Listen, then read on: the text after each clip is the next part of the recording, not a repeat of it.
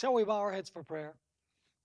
Our Father and our God, what a privilege it is this evening to come before your majestic throne in prayer, knowing that you hear our pleas. And we ask, Father, that you will be with us as we study your word. Open our minds and hearts and send your Holy Spirit that we might be able to understand. And we thank you for hearing our prayer, for we ask it in Jesus' name. Amen. Well, hello everybody. We're going to do a little bit of review in our study today of what we studied last time. We're doing a series on the 24 elders of the book of Revelation. And basically what we studied last time was that Jesus, when he came to this earth, had a twofold mission. His first mission was to live the perfect life that the law requires from us. And then Jesus had to take upon himself our sins and suffer the death penalty that we deserve. So basically, Jesus had to come to live in our place, and he had to come to die in our place. This is the only way in which Jesus could recover the throne that Adam lost, as well as the territory that Adam lost as well. Now, we also studied that it was Satan's mission to prevent Jesus from doing these two things. It was Satan's mission, first of all, to infect Jesus with the virus of sin, so that he would not be an unblemished sacrifice. We also noticed that it was the devil's mission to prevent Jesus from reaching the point where he would offer his life as a ransom for many. So basically, the devil's mission was to prevent Jesus from fulfilling his mission. Now, we noticed in our study that Satan used 4 methods to try and prevent Jesus from living his perfect life and from offering at the correct time his life for sin. First of all, Satan attempted to kill Jesus. In the second place, Satan attempted to infect Jesus with the virus of sin. Then we also noticed that the devil attempted to lead Jesus down a different path than the path that the Father had established for him. In other words, the devil tried to convince Jesus to take over the throne instead of dying to recover the throne. And finally, we noticed that Satan made every attempt to discourage Jesus in such a way that he would just pick up and leave and go to heaven where he was loved and leave the human race to perish. But as we noticed in our study, Jesus on the cross, the last 3 sayings that he uttered from his lips were, my God, why hast thou forsaken me?" And then he said, "It is finished." And finally, he spoke to his Father and said, "Father, into your hands I commend my spirit." At that moment, Jesus had gained the victory. Jesus had lived the life that everyone should live, and he had died in place of everyone. Jesus had gained the victory. But of course, we noticed that the devil wasn't about to give up. And so he said, if I can keep Jesus from resurrecting, the plan of salvation is still going to fail. And so the devil influenced the Roman Pilate to place a large stone in front of the tomb, to place a Roman guard, and of course the devil also had his demons present there, as if somehow the devil was going to be able to keep the life giver in the tomb with a little pebble in front of the tomb and a guard of Roman soldiers as well as a group of demons. Impossible to keep Jesus in. Very early the first day of the week, 2 angels descended from heaven. One of them removed the stone, and the other one stood in front of the tomb and exclaimed in a loud voice, "O thou Son of God, thy Father calls thee." Suddenly Jesus appeared at the mouth of the tomb, and he proclaimed the words, "I am the resurrection and the life." As we noticed also, Jesus did not resurrect by himself. There was a group of individuals, a multitude of individuals that resurrected with Jesus when Jesus came out of the tomb. And they went and appeared to many in the city to confirm the resurrection of Jesus. Now the question is, what happened to those who resurrected with Christ? Did they die again, or did they have a special function in the plan of salvation? This is what we're going to take a look at in our study today. Now, I want to say that when Jesus resurrected, he spent 40 days on planet Earth teaching his disciples the things concerning the kingdom of God, according to Acts chapter 1 and verse 3.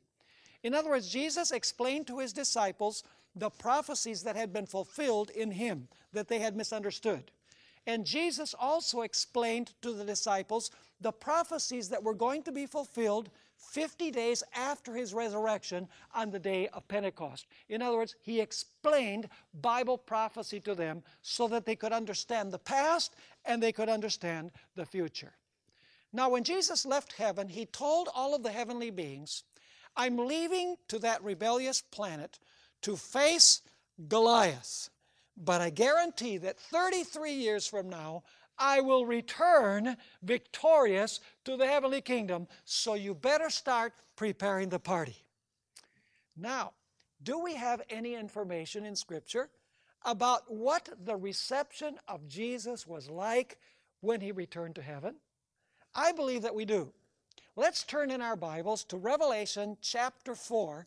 And this topic that we're going to study today deals with 2 chapters in the book of Revelation. Revelation chapter 4 and also chapter 5. Now, in chapter 4, we find all of heaven preparing the heavenly throne room for the return of Jesus to heaven. In other words, in chapter 4, Jesus has not arrived in heaven yet. In chapter 4 of the book of Revelation, all of heaven, all of the heavenly beings are preparing the throne room for the great reception of the war hero. Now let's begin in Revelation chapter 4 and verse 1. Here John, inspired by the Holy Spirit, says, After these things I looked, and behold, a door standing open in heaven. Now notice this is not the door to heaven, it is a door in heaven. Now obviously there's not just a door standing there, a door leads into a building. So the question is, where does this door lead to, this door that is in heaven? We're going to find our answer a little bit later on. So it says, After these things I looked, and behold, a door standing open in heaven. And the first voice which I heard was like a trumpet speaking with me, saying, Come up here, and I will show you things which must take place after this. And so John is invited to go through the open door, and I want you to notice what John sees inside that open door, inside the building where that door leads to. Revelation chapter 4 and verse 2. Immediately I was in the Spirit. That means that John was in vision. He didn't go there personally, he's in vision. He's seen this in his mind. And so it says, Immediately I was in the Spirit, and behold, a throne set in heaven, and one sat on the throne. So he goes through this open door. Inside the open door, he sees a throne, and upon the throne, there is one being sitting. Now, it's interesting to notice that when Jesus went back to heaven, the Bible tells us that Jesus sat with his Father on his throne. Notice Revelation chapter 3 and verse 21. This is the immediately preceding chapter. And we're going to see that when Jesus went to heaven and actually arrived in heaven, he sat with his Father on his Father's throne. It says there in Revelation 3 verse 21, here Jesus is speaking, To him who overcomes, I will grant to sit with me on my throne, notice, as I overcame, past tense, as I overcame, this is speaking about his victory on earth, and sat down with my Father on his throne. So where did Jesus place himself when he ascended to heaven? He sat with his Father on his throne. But what's strange about Revelation chapter 4 and verse 2 is that it describes only one being sitting on the throne. So this must be taking place before Jesus arrived to sit with his Father on his throne. Because if this was taking place after Jesus ascended to heaven, then there would be two on the throne instead of one. Now, verse 3 gives us the physical appearance of the one who is seated on the throne, who just happens to be God the Father. Notice verse 3. And he who sat there was like a jasper and a sardius stone. Now, jasper and sardius are deep red stones. In other words, it's like God is surrounded by fire. That's the idea. And so it says, he who sat there was like a jasper and a sardius stone in appearance. And there was a rainbow around the throne in appearance like an emerald. Now, the rainbow represents a mixture of justice and mercy, which means that this scene, when this scene is taking place, the door of mercy is still open, as indicated by the rainbow. You remember that after the flood, God showed Noah the rainbow, indicating that he would not destroy the world with another flood, representing God's justice, which he had meted out in the flood, but also his mercy in saving Noah and his family. So basically, this scene is taking place while the door of mercy is still open. Now, verse 4 tells us about another group that is present there in the midst of the throne, or around the throne. It says there in verse 4, around the throne were 24 thrones, and on the thrones I saw 24 elders sitting, clothed in white robes, and they had crowns of gold on their heads. Now, I want you to remember these details. They're very, very important. Notice they're called 24 elders. They're sitting on thrones. We're told that they are clothed in white robes and that they have crowns of gold on their heads. We will come back to this in later presentations. So I want you to imagine this throne inside a door. There's one seated on the throne. He has this rainbow over his head. He's surrounded by fire.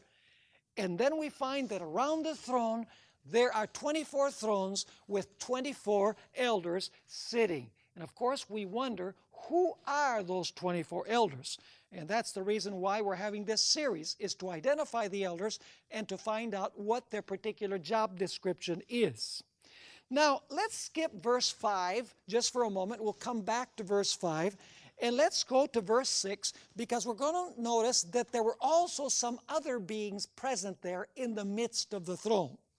Notice verse 6.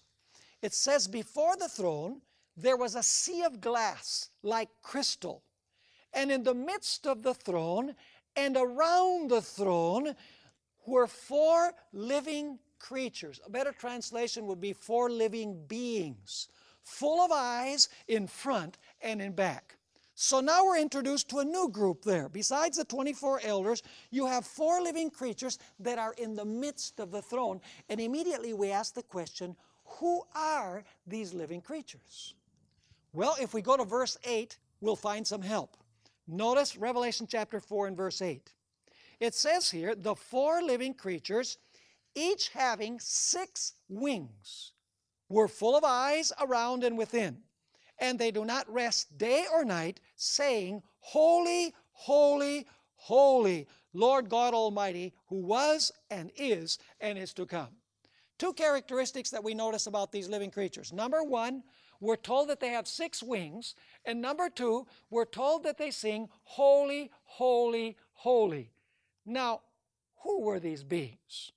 All we have to do is go back to the book of Isaiah, chapter 6 and verses 1 to 3, to identify these living beings or these living creatures. It says there, and this is speaking about the call of the prophet Isaiah, in the year that King Uzziah died, I saw the Lord sitting on a throne. See, once again, you have a being sitting on a throne, high and lifted up, and the train of his robe filled the temple. Now notice this. Above it, that is above the throne, stood seraphim. Each one had what? 6 wings. With 2 he covered his face, with 2 he covered his feet, and with 2 he flew. And one cried to another and said, Holy, holy, holy is the Lord of hosts. The whole earth is full of his glory. So notice the same characteristics that we found in Revelation chapter 4. The living creatures, or the living beings, represent the seraphim, which is a class of angels, very high angels in heaven.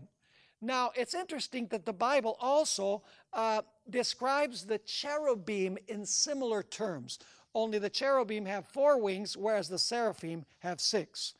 Now, the question is, where is this scene taking place? What is this building that the door leads to? Let's go to verse 5. It says in verse 5, which we skipped before, and from the throne proceeded lightnings, thunderings, and voices. And now listen carefully. 7 lamps of fire were burning before the throne, which are the 7 spirits of God. What was burning before the throne? 7 lamps of fire. Now my question is, where in the sanctuary were the 7 lamps of fire or the 7-branch candlestick? It was in the holy place of the sanctuary. And here we see that before the throne are 7 lamps of fire. Incidentally, the Greek word is lampades, which is the same word that is used in the Greek Old Testament to describe the candlestick in the Hebrew sanctuary. So you're dealing here with a 7-branch candlestick. This would lead us to believe that this scene is taking place in the holy place. The door led into the holy place of the heavenly sanctuary. But we have another clue that indicates that this is taking place in the holy place.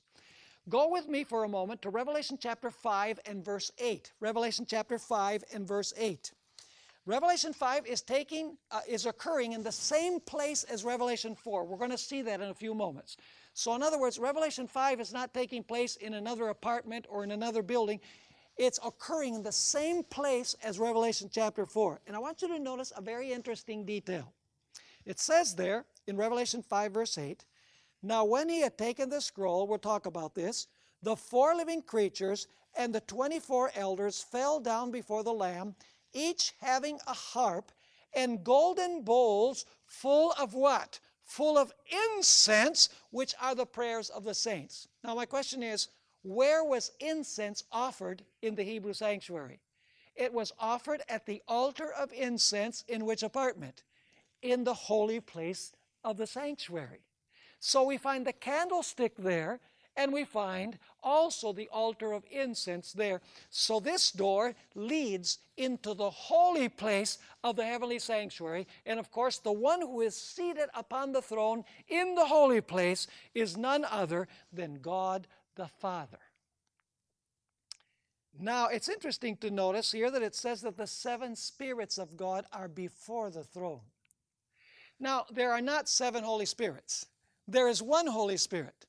But the number 7 indicates fullness or totality. In other words, present there in the heavenly throne room is the Holy Spirit in all of His fullness. So present there is God the Father, the 24 elders, the 4 living creatures, and before the throne, the fullness of the Holy Spirit are all present there. Now, I want you to notice the song that is sung by the living creatures and the 24 elders who are present there. They're singing a song in honor of the one who is seated on the throne. We find this in Revelation 4 and verses 9 through 11. Revelation chapter 4 and verses 9 through 11. It says here, whenever the living creatures give glory and honor and thanks to Him who sits on the throne, who lives forever and ever, the 24 elders fall down before Him who sits on the throne and worship Him who lives forever and ever, and cast their crowns before the throne, saying, now notice what the central theme of the hymn is. You are worthy, O Lord, to receive glory and honor and power, for you created all things, and by your will they exist and were created. Now, in our last topic that we studied, we noticed that the Creator was Jesus Christ. So you say, now wait a minute, this is God the Father sitting on the throne, and it says that God the Father created all things. Well, the fact is that the New Testament tells us that the architect of creation was God the Father, but the master builder was Jesus Christ. The Father created through the Son. The Son performed the Father's will. And you'll notice here that it clearly says, you created all things, and by your will they exist and were created. Jesus simply implemented the Father's will. So you'll notice that this hymn is being sung to only one being, the Father who is sitting on the throne.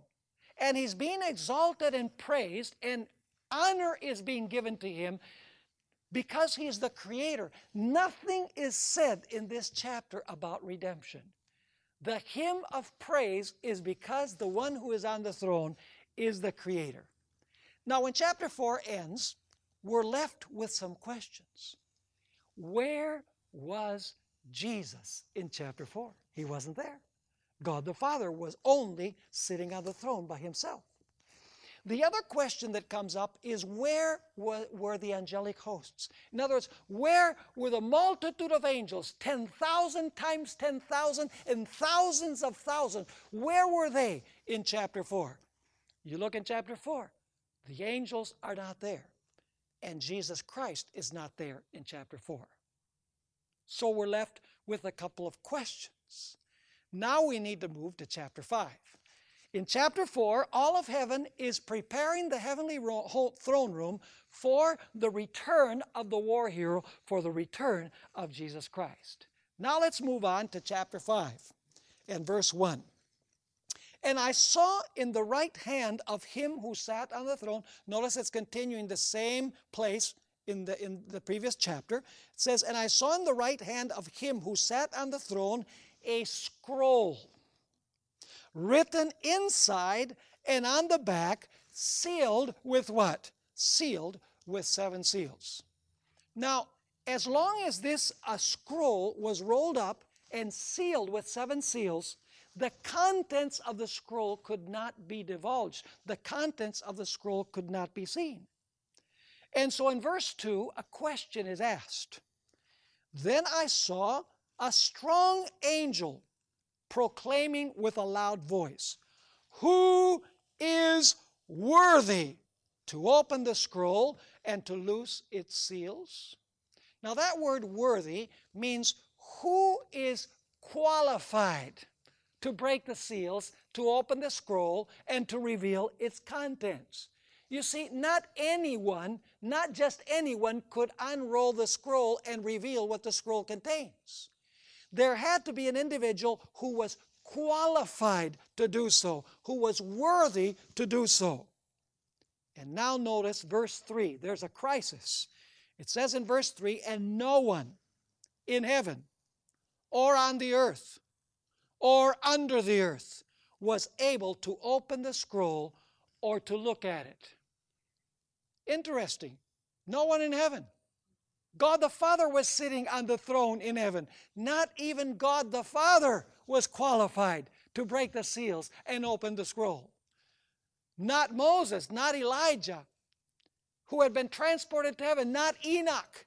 No one in the universe, no one on earth, no one in heaven could open this scroll to reveal its contents. And so now John reacts. In verse 4, we're told, John is speaking about his experience. So I wept much because no one was found worthy, that is qualified, to open and read the scroll or to look at it. Now the word wept here is a very strong word in the Greek language. It's not just a little weak word that means just to shed some tears.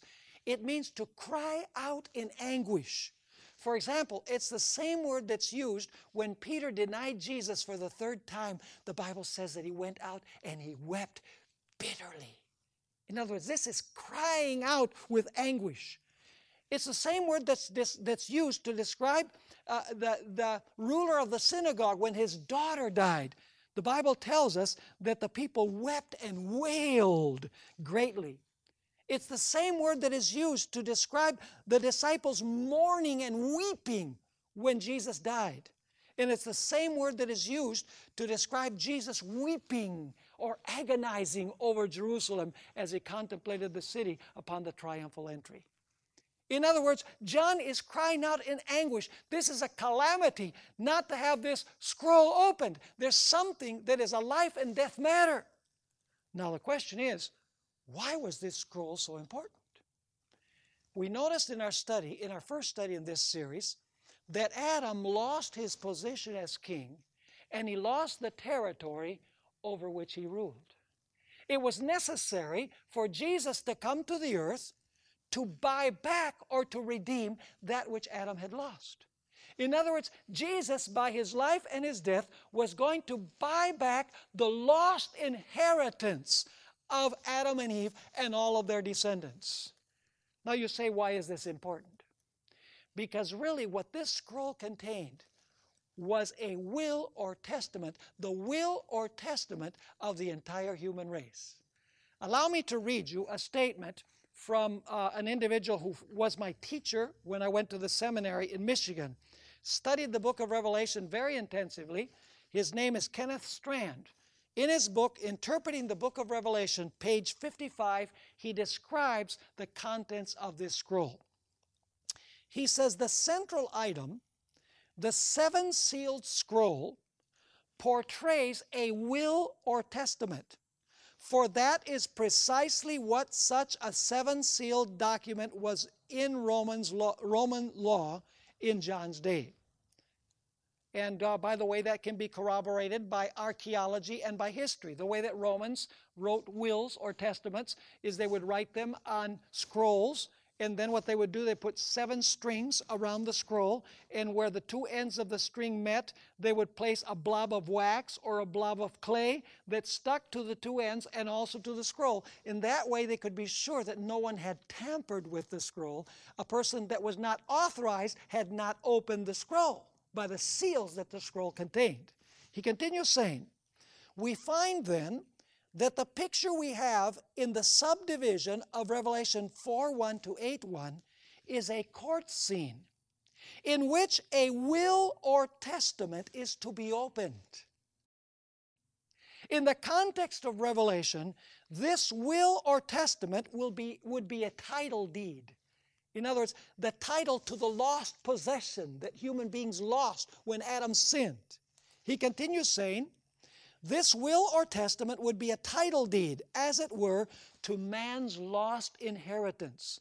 An inheritance which has been repurchased by Christ the Lamb. Thus the scroll is a book of destiny. The opening of it means inheritance in God's kingdom. Its remaining closed means forfeiture. No wonder John wept when he thought no one could open the scroll. So what this scroll is a will or testament. The will or testament of the human race. Now let me ask you, can just anyone open a testament or a will? No. There's an individual who has been given the responsibility and who is qualified to open the will or the testament. Usually it's a lawyer or a family member. Now what does a will or testament reveal? It reveals who will inherit and what they will inherit.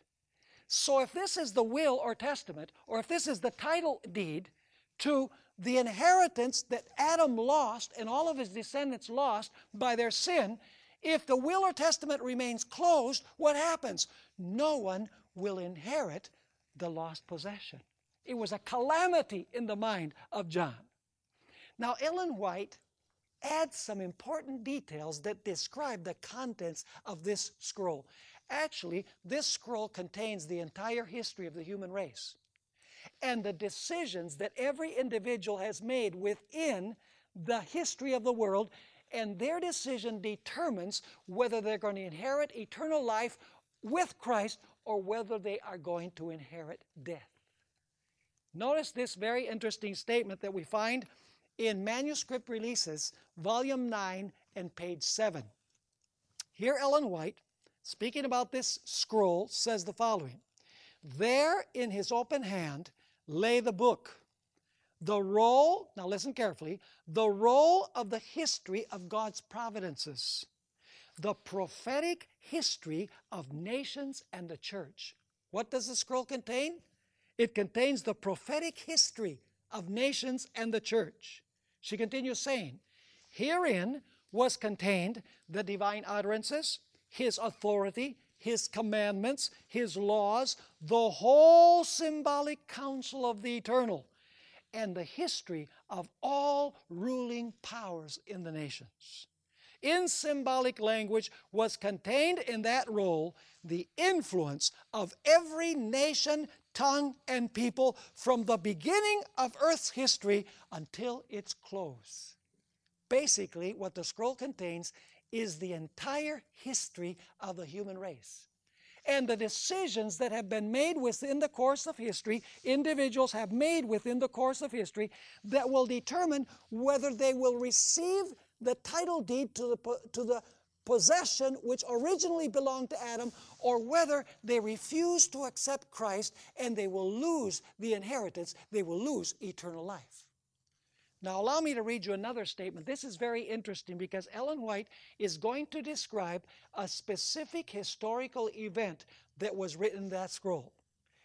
The quotation is found in the book Christ's Object Lessons, page 294. And listen carefully to what she says. She's speaking about the moment when Pontius Pilate brought Barabbas and Jesus and put them side by side and said to the multitude, "Choose whom you want me to release. Will it be Jesus the Christ, or will it be Barabbas?" And of course, the multitude said, "Release unto us Barabbas." Now notice what Ellen White says about this particular historical event. It was written in that scroll. She says this: "Thus the Jewish leaders made their choice." See, it is all about choices that people make in human history. Thus the Jewish leaders made their choice. Now listen carefully. Their decision was registered in the book which John saw in the hand of him that sat upon the throne, the book which no man could open. Their choice or their decision was written in that book. Now notice what she continues saying. In all its vindictiveness, this decision will appear before them in the day when this book is unsealed by the Lion of the tribe of Judah. Are they going to face their decision once again? Yes, it was written in this book, and someday they are going to see their decision. Now, we must examine more carefully what she's saying here. Let me ask you, when Ellen White wrote this, it was in 1900 that she wrote the book Christ's Object Lessons. Had this scroll been opened yet in 1900? No, because she's saying that this decision will appear before them when the scroll is opened. It had not been opened in 1900 when she wrote this. The opening of the scroll was still in the future. Another important detail is that she says that those who made this decision, they will see their decision once again. Now let me ask you, where are all those people that made that decision? Where are they today? They're all dead. Could they see the decision that they made if they're dead? No. What would have to happen in order for them to see their decision? They would have to what? They would have to resurrect from the dead to see the result of their decision, if it's in the future. Now my question is, when is it that those who made their decision are going to face their decision again? It is going to be after the 1,000 years of Revelation chapter 20. Now, we might not have time to read a passage from Ellen White in Great Controversy that makes this absolutely clear. But after the millennium, when the people are outside the holy city, all of the wicked, a great panorama will be shown above the city. The whole history of the human race will be shown again, and everyone who is outside the holy city will see where by their choice they went astray and why they lost the title deed to the inheritance that was repurchased by Christ, and why God's people were saved, and why by their choices they were lost. Are you understanding this? Extremely important. And so John is weeping, he's crying out because he says, hey, if nobody opens this will or testament, nobody's going to inherit. We're all lost. We're never going to get the title deed back. We're never going to get the throne back. We're never going to get back the inheritance that we lost. But now comes the good news. Verse 5 of Revelation chapter 5. But one of the elders said to me, do not weep. Behold, the Lion of the tribe of Judah, the root of David, now listen to the tenses of the verbs, has prevailed. What tense is that verb? Future, present, or past? Past. It says, the root of David has prevailed, And because he prevailed, what does that give him a right to do? It says to open, which would be future, right? To open the scroll and to loose its 7 seals. What gives Jesus Christ the right to break the seals and to reveal the contents of the book? The fact that he what? The fact that he prevailed, or the fact that he overcame? And then I want you to notice verse 6. Suddenly, Jesus is there. And the question is, where did he come from? He wasn't there in chapter 4. Suddenly in chapter 5, he's there. You know, this scroll is sealed with 7 seals. It's a title deed. It's a will. Who's going to open this will? Who's going to reveal? Who will inherit that which was lost? In verse 6, John says, and I looked, and behold, in the midst of the throne, and of the 4 living creatures, and in the midst of the elders, stood a lamb as though it had been slain. Who is this being? Jesus Christ. At this point, has Jesus died? Yes, because it speaks of him as a lamb as though it had been what? Slain. But let me ask you, is he alive when he appears here? Yes, he is. So what has happened? He has died, and now he has come into the heavenly throne room. And he has the wounds fresh on his body that he received while he was on the battleground. And so it says, stood a lamb as though it had been slain, having 7 horns and 7 eyes. Now, here comes a very important detail. 7 eyes, which are the 7 spirits of God what? Sent out into all the earth. Now, that's interesting, because in chapter 4 it says that the 7 spirits were there. But now in chapter 5 we're told that when Jesus arrives, what happens with the 7 spirits? They're sent to the earth. Question, what historical event is being described by the 7 spirits, or the fullness of the Spirit sent to the earth? What is being described is what happened on the day of Pentecost, when the Holy Spirit was poured out on earth in its fullness, which was the signal that Jesus had arrived in heaven and that Jesus had taken the scroll from the Father's hand. And he was going to guide in history so that this scroll eventually could be opened. And then notice verse 7. See, Jesus wasn't there. It says in verse 7, then he what? He came. So if he comes, he wasn't there before. Where is he coming from? He's coming from earth, because he's just been wounded as the lamb. But he's coming up there alive. He's standing in the midst of the throne. He's just died. He's resurrected. Now he's arrived in the heavenly throne room. And so it says he came and took the scroll out of the right hand of him who sat on the throne. Jesus is saying, I can take the scroll, I can break the seals, I can reveal who will inherit eternal life and who will not inherit eternal life. And then when Jesus takes the scroll, in verses 8 through 10, the 24 elders and the living creatures break out in a hymn of praise. Notice Revelation chapter 5 and verses 8 through 10. And incidentally, there's a translation problem here that we're going to deal with in the next few lectures in our series. It gives the impression as we read this passage that the 24 elders were redeemed from the earth, and that the 24 elders are going to reign upon the earth. Just for now, I want you to understand that there's a translation problem which we will deal with later. But I want you to notice the central theme of this song. It says in verse 8, now when he had taken the scroll, the 4 living creatures and the 24 elders fell down before the Lamb. See, the Lamb has taken the scroll. Now he's going to break the seals and he's going to open the scroll to reveal who is going to receive the lost inheritance, the title deed. And so it says, now when he had taken the scroll, the 4 living creatures and the 24 elders fell down before the Lamb, each having a harp and golden bowls full of incense, which are the prayers of the saints. And they sang a new song, saying, notice that this song is in honor of the Redeemer now. In chapter 4, it was in honor of the one on the throne because he was the creator. Now the Redeemer comes into view because the Redeemer has come from earth and presented himself in the heavenly throne room. And so it says, and they sang a new song, saying, you are worthy to take the scroll and to open its seals.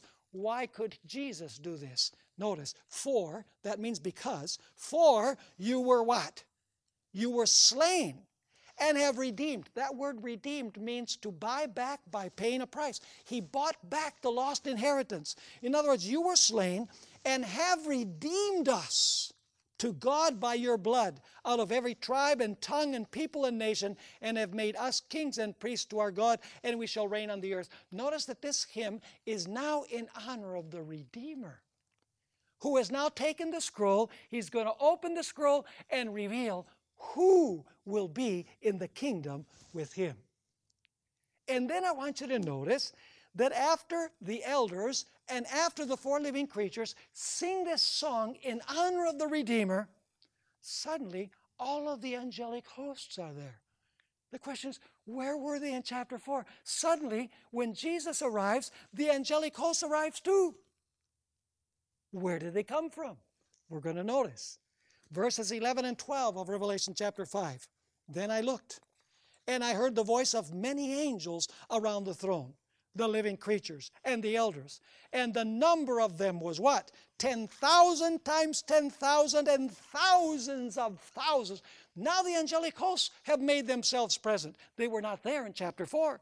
Jesus wasn't there in chapter 4, but now the Redeemer arrives from the battlefield. He has the wounds to prove it. And now the angelic hosts also have arrived because they went to earth to pick up Jesus and bring him back.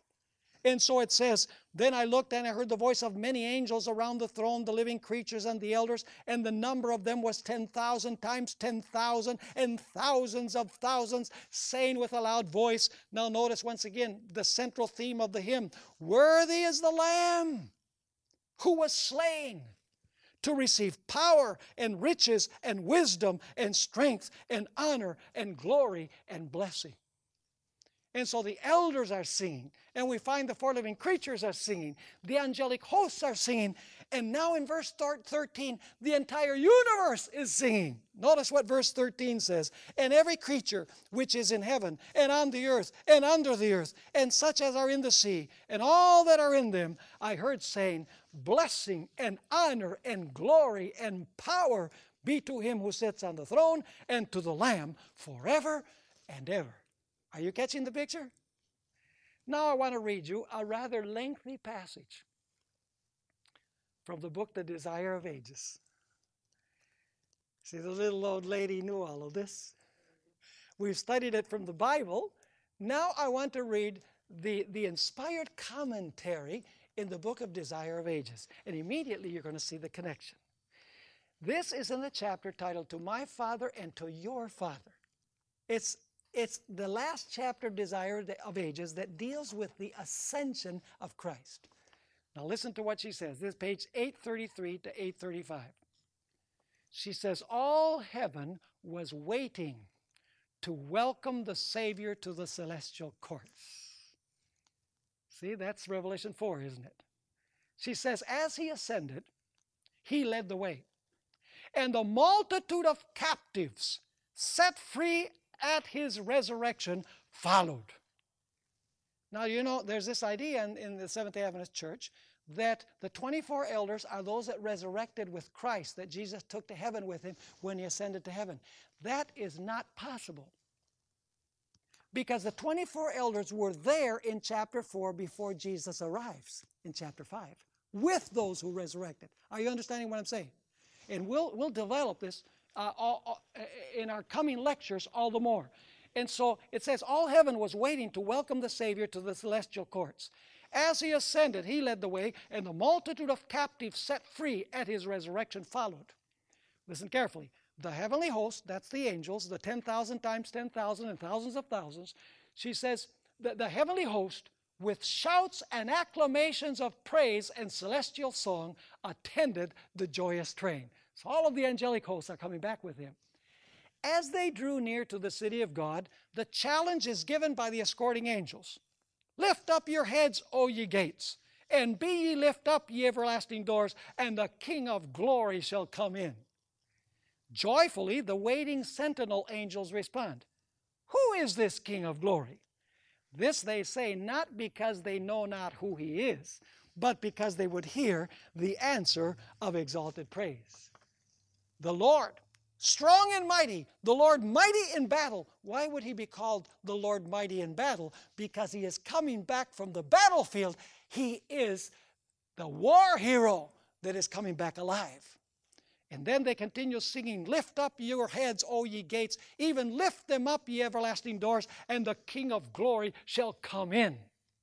Again is heard the challenge, who is this King of glory? This is quoting Psalm 24. For the angels never weary of hearing his name exalted. The escorting angels make reply, the Lord of hosts, he is the King of glory. And now I want you to notice the description that Ellen White gives. You know, Ellen White does not talk about 24 elders, 4 living creatures, doesn't speak about one sitting on the throne. She doesn't describe a lamb as though he had been slain. What Ellen White does is she interprets these symbols in matter-of-fact language. Now let's see if we can identify the beings that were present there. Who the 4 living creatures were, who the 24 elders are, who is the one seated on the throne, and who is the lamb as though he had been slain. She says, then the portals of the city of God are opened wide. And the angelic throng, see the angels are coming with Jesus, the angelic throng sweep through the gates amidst a burst of rapturous music. And now she says, there is the throne, and around it the rainbow of promise. Does that ring a bell? Then she says, there are cherubim and seraphim. Who would those be? The 4 living creatures. Then she uses 3 phrases to describe another group that's present there. She says, the commanders of the angel hosts, and we're going to talk about this in the next three lectures, the commanders of the angel hosts, the sons of God, the representatives of the unfallen worlds are assembled. Those are 3 terms that are describing the same group. The commanders of the angel hosts, the sons of God, the representatives of the unfallen worlds are assembled. What group would that be? Well, we've already identified the 4 living creatures. What group would that be? It would have to be the 24 elders. Then she continues saying, notice, the heavenly council before which Lucifer had accused God and his Son, the representatives of those sinless realms over which Satan had thought to establish his dominion, all are there to welcome the Redeemer. They are eager to celebrate his triumph and to glorify their King. But now something is going to happen. There's going to be absolute silence in heaven. But he waves them back. Not yet. He cannot now receive the coronet of glory and the royal robe. Now listen carefully. He enters into the presence of his Father. Also, we know who was on the throne now. Who was on the throne? The Father. Was Jesus there before? No. In Revelation chapter 5 it says he came. Now it says he enters into the presence of his Father. And now I want you to notice how he presents himself. He points to his wounded head, to his pierced side, the marred feet. He lifts his hands bearing the print of the nails. What is Jesus presenting himself as? As the lamb, as though he had been slain. But Ellen White doesn't use the symbolic language. Ellen White interprets the symbolic language. She says the one on the throne is the Father. The 4 living creatures are seraphim and cherubim. She says the 24 elders are the sons of God, the representatives of the worlds that never sinned. She continues saying, he lifts his hands bearing the print of the nails. He points to the tokens of his triumph. He presents to God the wave sheaf, those raised with him as representatives of that great multitude who shall come forth from the grave at his second coming. He approaches the Father, with whom there is joy over one sinner that repents, who rejoices over one with singing. Before the foundations of the earth were laid, the Father and the Son had united in a covenant to redeem man, if he should be overcome by Satan. They had clasped their hands in a solemn pledge that Christ should become the surety for the human race. That is, that his life would be in place of his people, and his death would be in place of his people. The surety, that's what it means. So she continues saying, they had clasped their hands in a solemn pledge that Christ should become the surety for the human race. This pledge Christ has fulfilled. When upon the cross he cried out, "It is finished," he addressed the Father. When he said, "It is finished," he was talking to his Father. The compact had been fully carried out. Now notice the burden of Jesus. The reason why he wants to open the scroll is to reveal who he can take home with him. Notice what it continues saying. Now he declares, "Father, it is finished. I have done thy will, O my God. I have completed the work of redemption. If thy justice is satisfied, I will that they also whom thou hast given me be with me where I am." What is it that the will or testament reveals? Who is going to inherit with Jesus? Now listen to this. The voice of God is heard proclaiming that justice is satisfied. Satan is vanquished. Christ's toiling, struggling ones on earth are accepted in the beloved. Before the heavenly angels and the representatives of the unfallen worlds, they are declared justified. Where he is, there his church shall be. Mercy and truth are met together. Righteousness and peace have kissed each other. The Father's arms encircle his Son, and the word is given, "Let all the angels of God worship him." And then Ellen White quotes Revelation 5, verse 12, and Revelation 5, verse 13. I'll read it.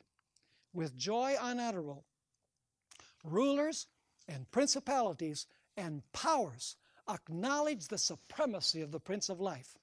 The angel hosts prostrate themselves before him, while the glad shout fills all the courts of heaven. Worthy is the Lamb that was slain to receive power and riches and wisdom and strength and honor and glory and blessing." Revelation chapter 5 and verse 12. In case you were wondering whether she's describing Revelation 4 and 5. Then she says, "Songs of triumph mingle with the music from angel harps, till heaven seems to overflow with joy and praise. Love has conquered. The lost is found. Heaven rings with voices in lofty strains proclaiming, blessing and honor and glory and power be unto him that sitteth upon the throne and unto the Lamb forever and ever." Revelation 5 and verse 13.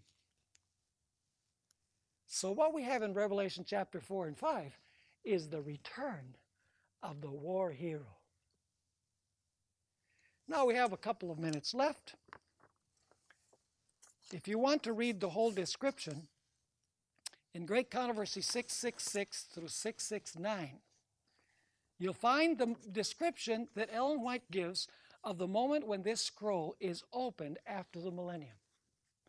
You know, she actually mentions a great panorama that will be shown above the holy city. And she describes how the entire history of the world will be seen in panoramic view by those who are in the city and by those who are outside the holy city. In fact, she mentions several individuals by name.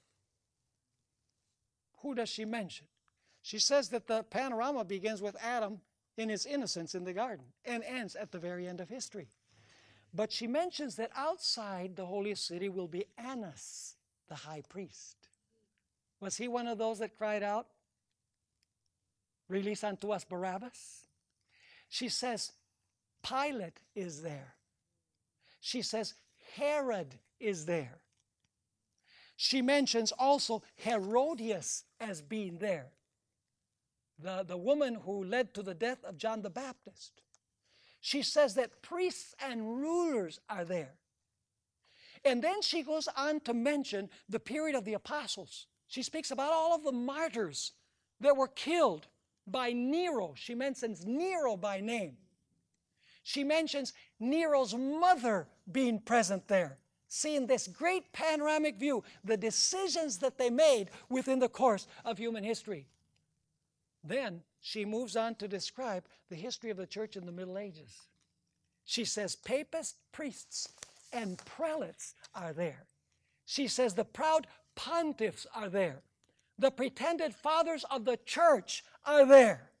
And she ends by saying, the whole wicked world stand arraigned at the bar of God on the charge of high treason against the government of heaven.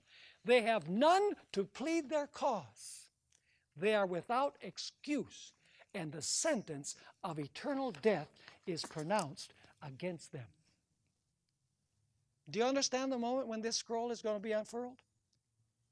It's when the entire history of the human race and the decisions that each person has made within the course of history is revealed.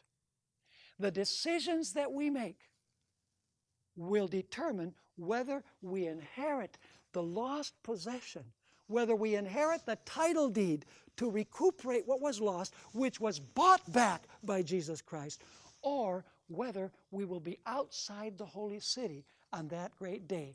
And it will be revealed from the scroll as it's unfurled before the human race that we had all sorts of possibilities of accepting Jesus Christ as our Savior and as our Lord. God will show the opportunities that we had to receive Jesus. And it will be seen that at each time that Jesus gave us the opportunity, the individuals who are lost said, no, not now, later. I'm not going to do it now. I'm going to live my own life. And everyone outside the holy city, after they have seen this magnificent repetition of human history and the decisions that they have made within human history, Ellen White describes the climax.